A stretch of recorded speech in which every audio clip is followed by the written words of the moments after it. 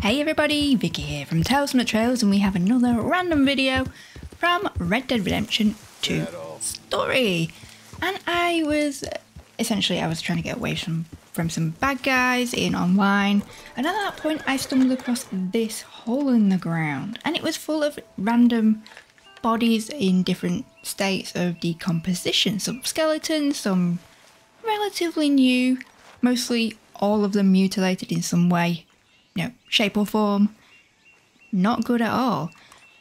And that got me thinking, why is it here, who did it, and what on earth is going on? There's very little in the realm of information. However, it is to the east of Lonnie's shack. I don't think it's got much to do with Pleasance, the little plague town south of that. I think this is Lonnie.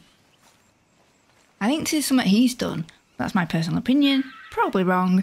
Who knows? Let me know what you think in the comments.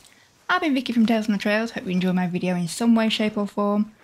All the best, and happy trails out there.